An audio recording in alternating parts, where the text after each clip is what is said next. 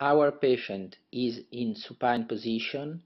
We have already cleaned the joint in order to access the lesion, and we have already applied the distraction through Hintermann retractor.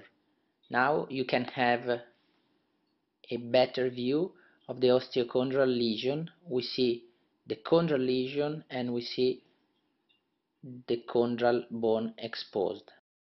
It is mandatory to verify the stability of the lesion and to obtain shoulder around the lesion that are really stable and fixed. So now we are checking and we are looking for this stability.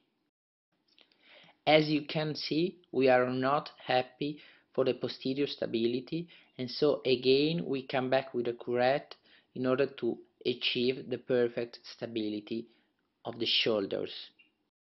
So we need microperforation, we need bone marrow stimulation. That's why in this surgical time we are performing our microperforation all around the lesion.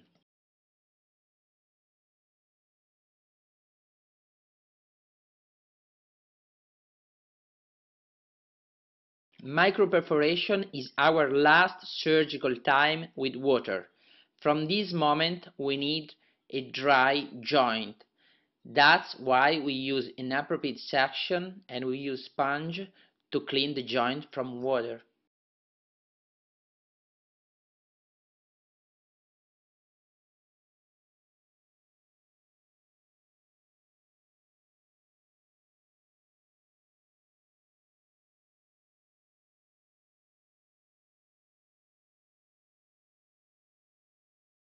Once we have as a result a stable lesion in a dry joint, we are ready to study the shape of the lesion.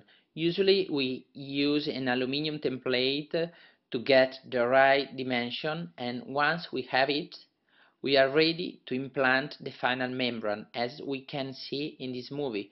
So here we are implanting the final amic chondrogyte membrane in the joint. As you can see by this imaging, we use a shoulder cannula in order to introduce both the aluminum template and the final membrane.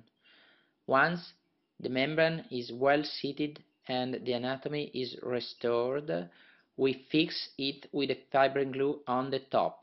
We prefer, for a technical reason and for a biological reason, to use the fiber glue only on the top of the lesion and not underneath, in order to let to our bone marrow stimulation to arrive to our membrane.